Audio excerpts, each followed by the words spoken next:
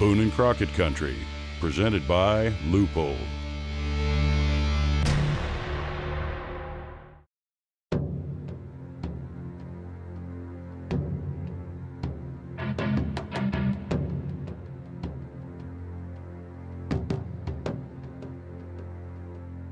Of all things in the natural world, the relationship between predator and prey is arguably the most fascinating. Animals hunting, killing, and feeding on other animals is critical to the natural order, so much so that the hunted would not have survived evolution without the hunter, and vice versa. Was the impala born fast, or did he evolve to become fast because he lived with the cheetah? Or did the cheetah evolve to be the fastest of the cats because his food was fast? What makes the predator-prey relationship so fascinating? The answer is simple. Our interest lies in the fact that man himself is a predator. Make no mistake, the alpha predator today and throughout recorded history is man. We sit atop the food chain with the ability, like no other, to manipulate nature and grow and harvest natural resources to suit our needs. With this role comes great responsibility.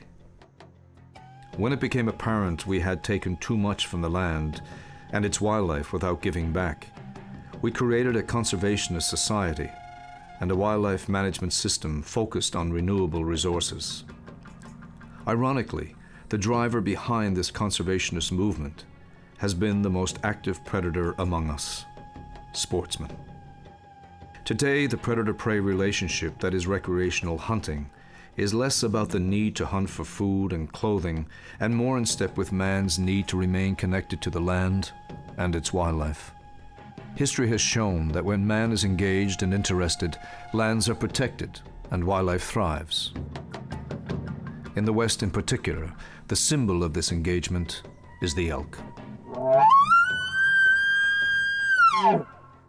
Elk are the single most important big game species across the West, aesthetically, economically, and traditionally.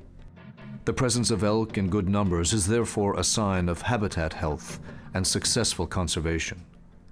It is also a matter of pride, especially to sportsmen. As such, elk hunting is big medicine in the West for individuals, families, communities, and states.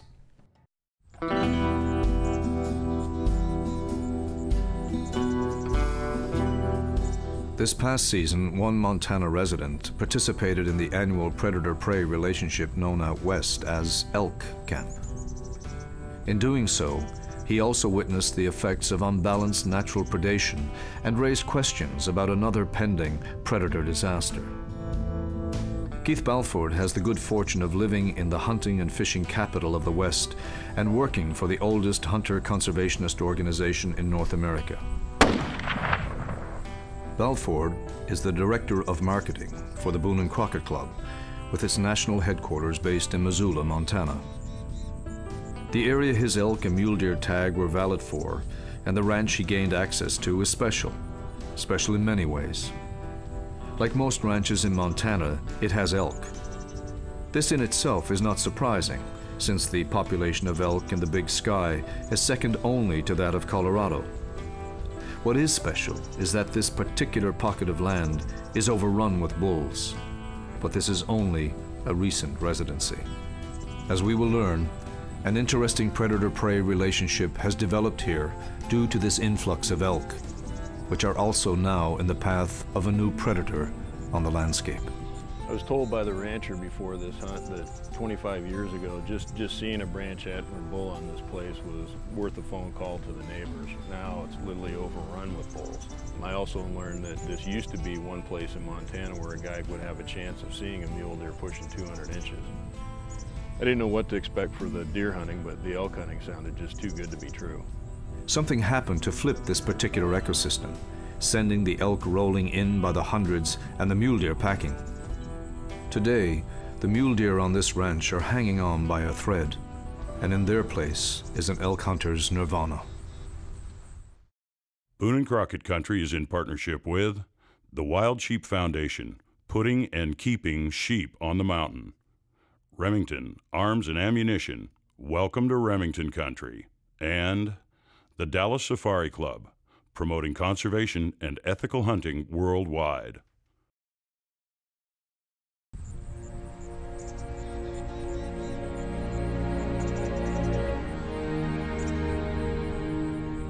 It is relatively easy to predict where elk can be found today.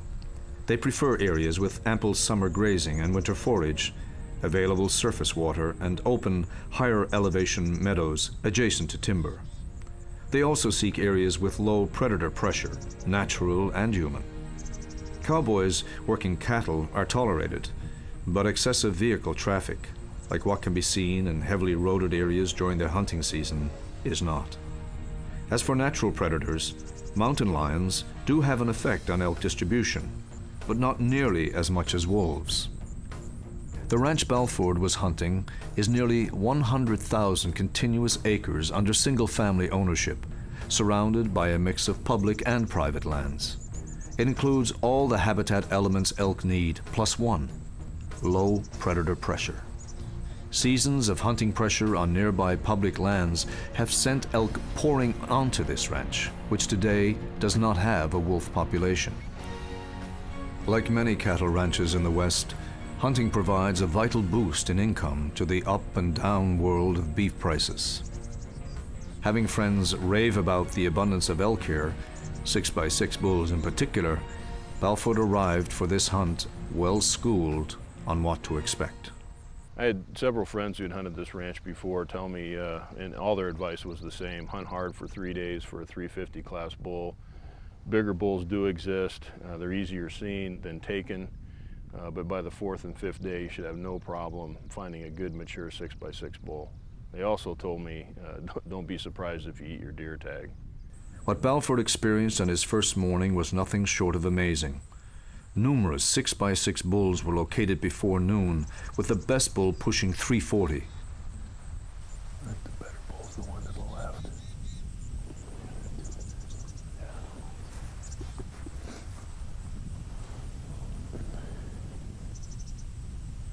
There's a bull bedded right over the top of that little busted up one. You know, it almost looks like it was a tough moisture year and he just kind of petered out on the top.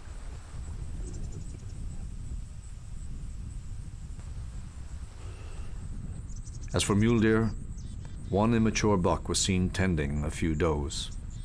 As time goes on, all of a sudden you look around and you see a whole pile of elk and all of a sudden no mule deer. What has happened up here on this ranch has taken place over quite a number of years. The elk have increased just from protection from the standpoint of private land, also from the standpoint of hunting seasons and the season structure to allow them to increase in numbers. And at the same time, as they have increased, they've been a competition for the mule deer in the area.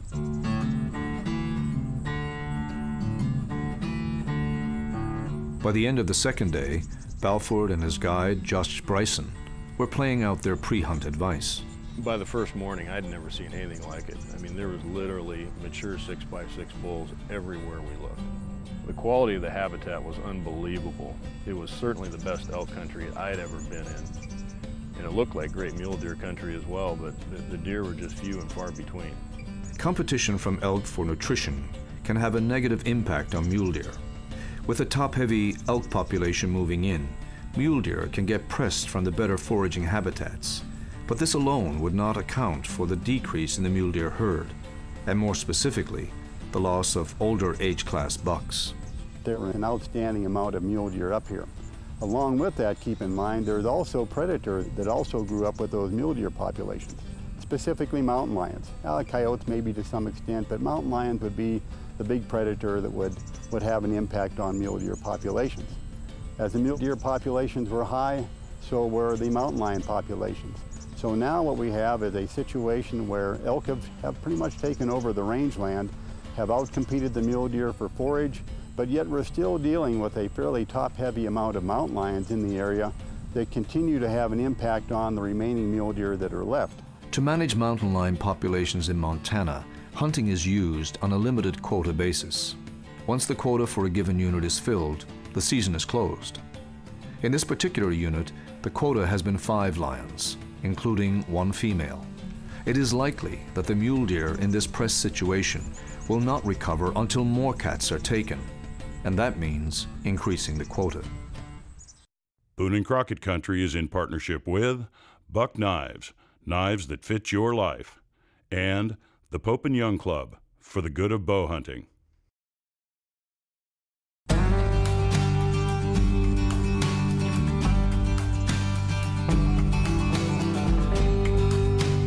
Even on private land, where the game sees limited human pressure, mature bulls have lived long enough to learn how to avoid being the hunted.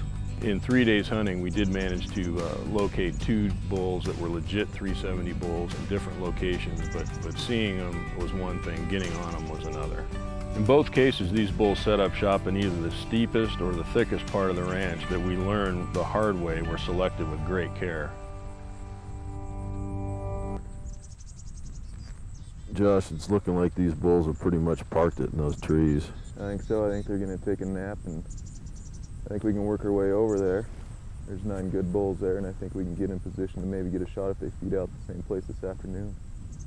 Just slide up around that knob and come down that timbered side across from them. I think so. We'll tuck ourselves back in the timber and work up on a little perch so we can get a good vantage point and see what happens. Right on. Well, we've been here for an hour and a half, and they've pretty much have all disappeared into the trees, and nothing's popping out the other side, so that's got to be their bedroom. That's right. We should probably get headed that way. Right on. Let's do it.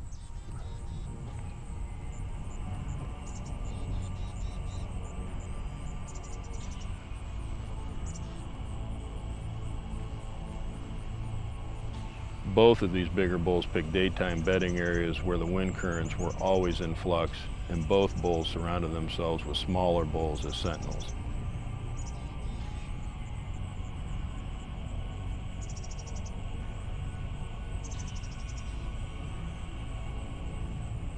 Even with the ability to reach out with a rifle, either eyes or noses were busting us every time. It was frustrating but exhilarating at the same time. Ask any Montana elk hunter what they hope to see the most during elk season, and the answer may surprise you. Not elk, but snow. A healthy November snowstorm can be the great leveler. After 3.5 days, we had our share of trying to close the deal on a 350 class bull, but by day 4, it was time to press. We had sat on one of the 370 bulls the evening before, hoping he would leak out across an open meadow for a shot. That's a great bull. The body size alone, he dwarfs those other bulls. He never did. What we did get was an incoming snowstorm. While we were laying there on this bull, just spotted a herd of 6 bulls across a mile-wide sage flat. With fresh snow falling, just made the call that we were going to go after these bulls in the morning. Oh, Josh, it started snowing. We sat on those bulls last night, and from the looks of it, it didn't stop all night. It didn't. We were in here 6-8 inches of snow, and it's pretty quiet. Glad to make it up on the mountain this morning. Chained up to get here. Well, maybe this will change our luck. Hopefully we got a good wind, favorable wind. Hopefully the bulls are in the same meadow. Right on. We'll take our chances. Cool, let's go. The snowstorm was a good lesson for me. With mild weather and no snow, the bulls were on their toes all week. You didn't expose yourself even as far off as 700 yards or a bull would peg you and slip into the timber.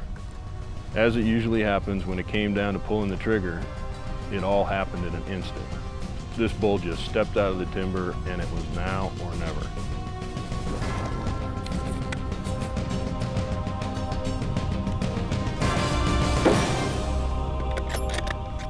He's hit. That looked like a good hit. Yeah. That looked like a good hit. Yeah, he's gonna be. Good job. Sweet. Yeah, that's great. Sweet. Perfect broadside shot. Had to go off hands. Sticks were not going to happen. Too much action in there. Fantastic. Good job. Thanks, man. That was a battle. It was a battle. We hunted hard. We earned him. Yeah, we did. We earned him. Should be right up in here.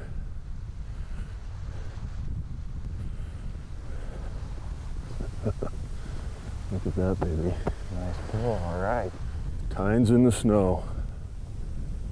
All right. Pretty bull. Pretty bull. Congratulations. Pretty bull. Great dagger, huh? Yeah. Good thirds. Pretty bull. Just your prototypical. Good point. Yep.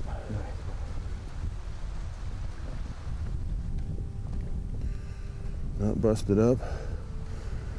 Seen quite a few busted up bulls this week. Yeah. Plenty of bulls in this area, and they get after it. They get after it, no doubt. No doubt. Well, Josh, poster up bulls can be tough, but we sure put the move on him today. I mean, this is a great bull. I'm just pleased to death with him. We saw bigger bulls, but they really parked themselves in sanctuaries that were just unapproachable. I mean, how many? I mean, this is day 5, our last day, our last morning, and every day we were trying to drill into those. Those deep holes, and they're just set up for the wind just perfect. I mean, you just could not get on them. You'd see them from one canyon to the other and go across on them, and but we knew if we just keep grinding it out, we'd get lucky, and we got lucky this morning. We did. We walked right into them. It was perfect conditions for walking. We were in all this dry weather up till today. No, this is a sweet ending to a great hunt, and we hunted. That's what I wanted to do. I wanted to hunt. I just didn't want to come out here and shoot a bull, which you can do. Right. I wanted to hunt for him, and we did. We did some shopping around. Yeah, I mean, this is a great area. Once in a lifetime kind of deal. Yep, it's a Fortunate to be tough tag to get.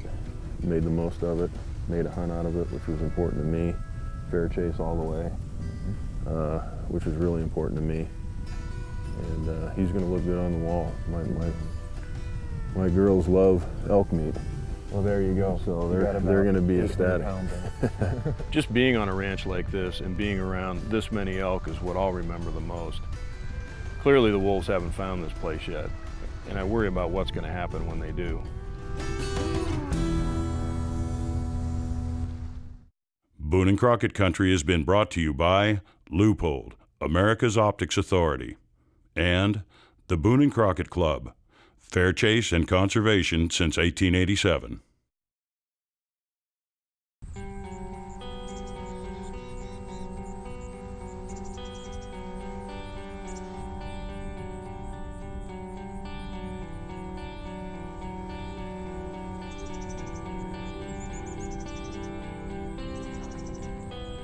The predator-prey relationship has been in play for thousands of years and will continue. Just as all predators instinctively know the limit of their resources, man as the alpha predator has assumed his role as the guardian over the Earth's natural resources. As a society, we do not like seeing one particular species succumb to excessive natural or human-induced predation.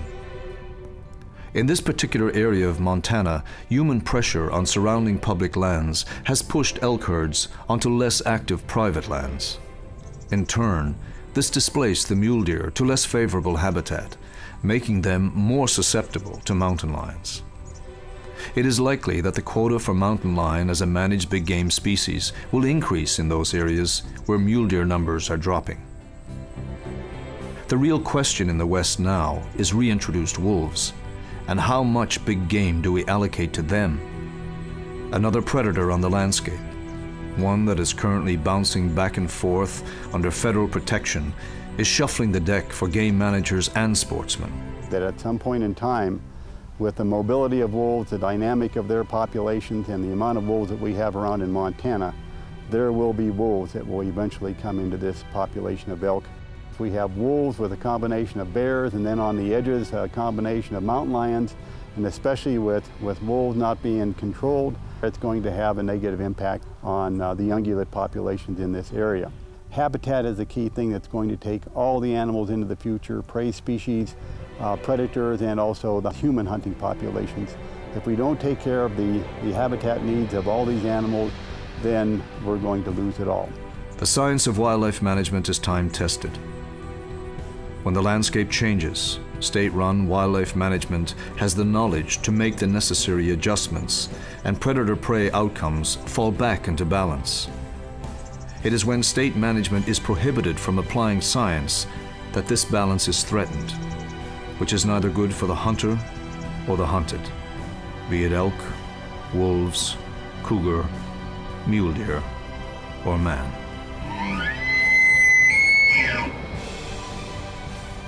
Closed captioning provided by the Dallas Safari Club, promoting conservation and ethical hunting worldwide.